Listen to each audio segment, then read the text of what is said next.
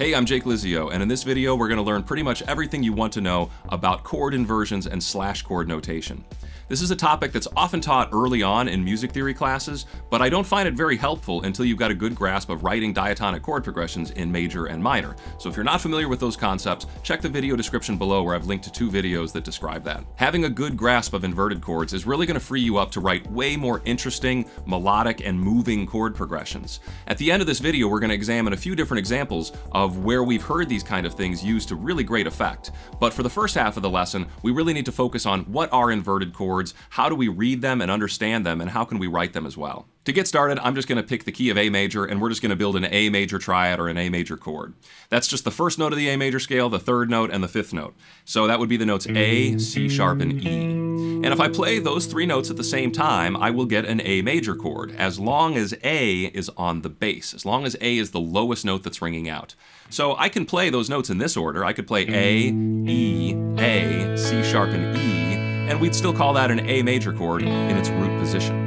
I can play those notes in any order as long as A is on the bass. So here's another version of an A major chord. Here's another version of an A major chord. Here's another version of an A major chord. Those are all A chords because they contain the notes A, C sharp, and E, and A is on the bass. Now, a chord in first inversion means that instead of our root being our bass note, our third is now our bass note. So our third was C sharp, and if I make that the lowest note of an A chord like this, I have an A chord in first inversion. And once again, I can rearrange the order of these notes to get different kinds of A in its first inversion. But that's all that a first inverted chord is. It means the third is now played on the bass. And to notate this, there's a traditional way to notate a chord in first inversion. We'd write an A, and then we would follow it up with the numbers 6 and 3. What that's telling us is it's telling us the distances between our notes now. If we look at my A chord now, we'll see that C sharp is my new bass note. And the distance from that bass note to the next note is a minor third. That's what the 3 represents. The distance from my bass note to the next note after that is a minor sixth. That's what the 6 represents. So when you see 6-3, it's really just describing the intervals there, but you just want to memorize that 6-3 means a chord in its first inversion. That means the third is now being played on the bass. Now, I'll be honest, I really don't like that notation. It's descriptive, but it's kind of old and it's kind of confusing as well. To make matters worse, a lot of composers will just notate this with a giant number 6 instead, and people might read that and think that they're talking about a 6th chord. So I don't really prefer to use this notation, but it is important to know it because it does pop up quite a bit. What I would rather do to describe what we just saw is write the chord as A/C sharp. Anytime you see a slash chord in music, it just means that, hey, we've replaced our bass note. A is supposed to have A on the bass, but the slash is telling us that we've replaced that bass note with a C sharp. So when I see a chord like this, I would much rather write it as A/C sharp than A6-3. Now, if we take a look at that same chord in second inversion, it just means that our fifth is now being played on the bass. So we could take a look at those same chords. We have E now, and then an A, and then a C sharp, and then another E. This would be an A in its second inversion. I would just call it A/E. I think that's the much easier way to describe this chord. But the traditional way to notate it would be an A and 6-4. And once again, that's describing the intervals here. If you look at my new bass note, which is E, you'll notice the distance between E and A is a perfect fourth. That's what the 4 represents. The distance between E and C sharp is a major 6th, and that's what the 6 represents. So really, this is all you got to memorize. The traditional way to notate this is that a chord in first inversion is called a 6-3 chord, and it has the third on the bass. A chord in its second inversion is a 6-4 chord, and it has the fifth on the bass. Now, everything we just learned applies identically to minor chords. So if I look at an A minor chord, I have an A and a C and an E. So here's an A minor in root position. I could put it into its first inversion just by adding that C onto the bass. Now I'm playing an A minor/C, or an A minor 6-3. Once again, if I put E on the bass, I could just let the low open E ring out when I play this, and I'd have an A minor/E, or an A minor 6-4. So why should we care about this stuff? How is it going to help us write better chord progressions? Well, to answer that, I just want to demonstrate a very simple example using just 3 different chords. If I go from my 1 chord in A, which is A, to my 5 chord, which is E, to my 6 chord, which is F sharp minor, we have a simple little chord progression that just sounds nice to the ear. 1, 5, 6. And let's just pay close attention to what the bass is doing during that chord progression. On the A chord, the bass plays an A. On the E chord, the bass plays an E. On F sharp minor, the bass plays an F sharp. So our bass has this big jump from A down to E and then up to F sharp. A, E, F sharp, A, E, F sharp.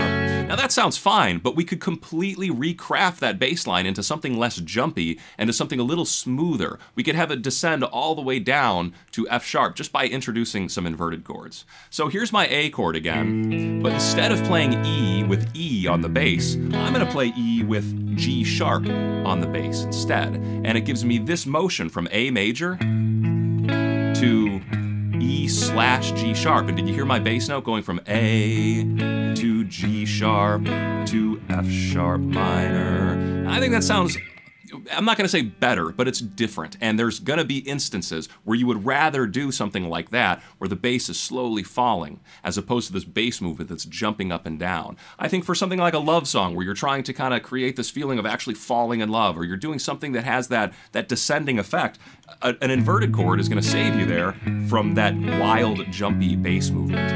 And just for reference, this chord progression where we have our tonic, and then we have our inverted 5 chord, and then we go to our 6 chord in root position, you're going to see this everywhere. Off the top of my head, the first few chords of American Pie by Don McLean is a G chord, that's the 1, and then it does a D over F sharp, that's an inverted 5, and then it goes to the 6 chord.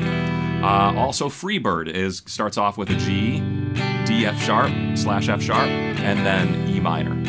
So you're going to see that exact movement quite a bit, and you should be able to recognize now that that movement, that popular chord progression, is created just through the clever use of a single major chord in first inversion. Now let's take a look at some deeper and more interesting uses of these inverted chords in action. And I'm going to go over 3 different examples by 3 prolific songwriters. The first example I want to take a look at is from George Harrison's Something. I did do an entire analysis on just this song, so check out that video if you like what you're hearing here. But I really just want to focus on this small little section of chords that happens during our happier major chorus sections. Those are in the key of A major, and they change from the 1 chord, A major, to the 3 chord, C sharp minor. Now normally the bass movement there would move up that major third. We have A, then up to C sharp minor.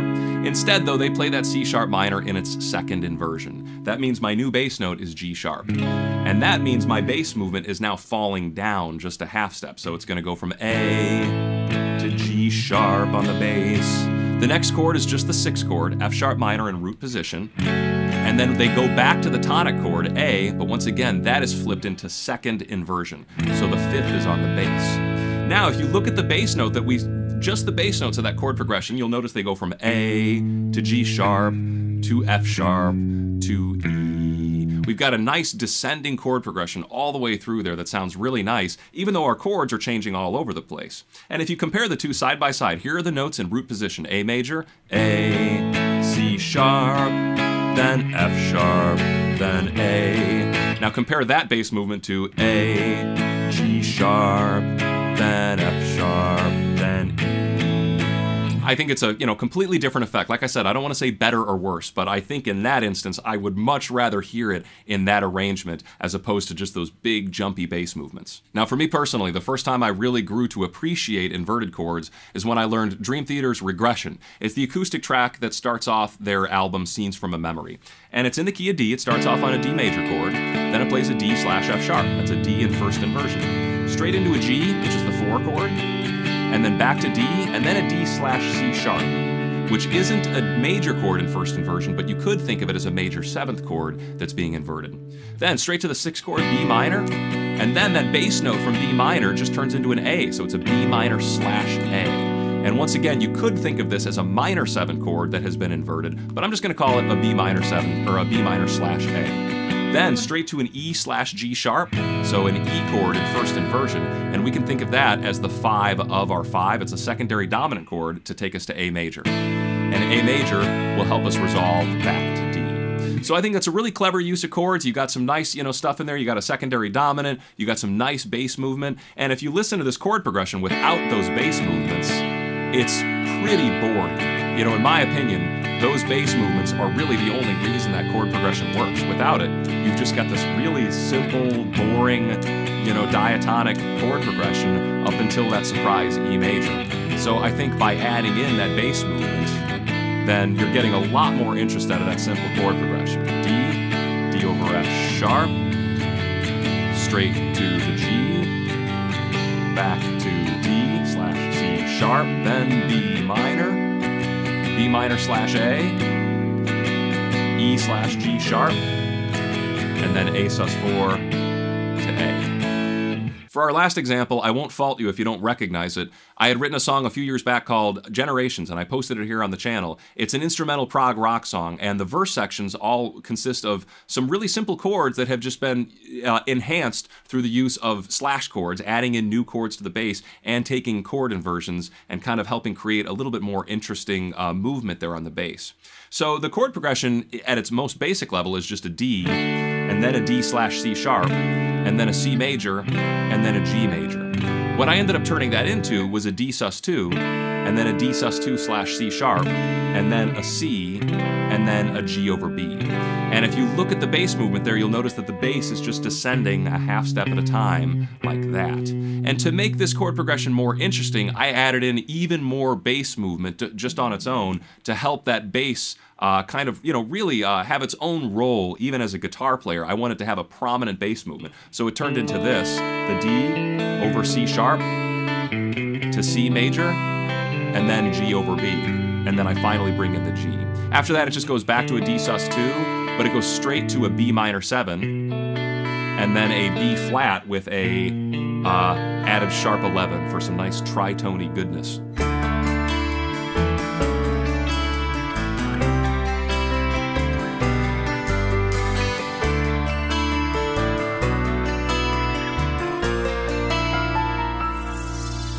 Now, if you're curious where those chords come from, you may have recognized they're not all in the key of C, then you're going to definitely want to check out my lessons on borrowed chords. Because in my opinion, if you understand how to write a diatonic chord progression, if you understand borrowed chords, if you understand secondary dominant chords, and you understand chord inversions, you are basically prepared to write any chord progression. That to me are the 4 huge pillars of progression writing. And if if you're struggling with any one of those topics right now, I highly suggest you go back over those topics and master them. Because to me, I think you're almost untouchable as a composer if you have a really good grasp of these 4 concepts. Combine them together and you will have an infinite supply of interesting, unique, and recognizable chord progressions. Now, before we close things out, there's a few things we got to talk about. First, this notation that we talked about earlier, the one I said I didn't like with the 6-3 and the 6-4, that's called figured bass. And you can actually go even more detail in that. There's figured bass notation for 7th chords and minor 7th chords. So you can, if you do like that notation and you're interested in, in learning that, definitely pursue that on your own. There's plenty of information there out on the internet. But I will say that it's going to be pretty impractical to most musicians who are just guitar players. It's a much more practical, notation to learn if you're going to be writing out scores, or if you're planning on enlisting in some college-level music theory classes. That's a pretty important topic to learn. I also really want to encourage people to use slash chord notation. It's so easy. When I say something like A slash C sharp, it instantly tells us what it is. We don't have to count intervals or remember which one is first inversion, which one is second inversion. The only thing is when you use slash chords, you can sometimes misname a chord. Like if I took the chord A slash F sharp. Well, the chord A slash F sharp, if I look at all those notes in order, I basically get the notes of an F sharp minor 7th chord. So should you call it an F sharp minor 7, or should you call it an A slash F sharp? There's actually times where it would make more sense to call it an A slash F sharp. Like let's say I was doing an A major, and then A slash G sharp, and then A slash F sharp, and then A slash E. It's very similar to the George Harrison thing we heard. I would rather call that an A slash F sharp because it kind of tells us what's going on. We have an A major triad that's static, it's unchanged, and then underneath that, our bass note is moving once at a time. You could notate that as A major, and then A slash G sharp, and then call it an F sharp minor 7. But to me, it doesn't describe the music as well. So there's many times when you're dealing with slash chords where a chord can literally have 2 different names. It's also worth noting that if we rearrange those same notes of an F sharp minor 7, then we get the notes of an A6 chord. That's an A triad with a natural 6th added. So, you know, we've got 3 different ways to call that same chord, could have 3 potential names, and a good composer just picks the name that best describes what's going on. So I hope this video helps you out, and if it did, you're gonna have to thank my awesome Patreon supporters for making it possible. They've been supporting this channel, and in exchange I post them some PDFs and occasional MP3s and special videos. If you'd like to join them, you can, there's links below in the description, but if you don't like to do that, you can just like, subscribe, and comment if you'd like to help me out. Thanks for watching, and I'll see you next time.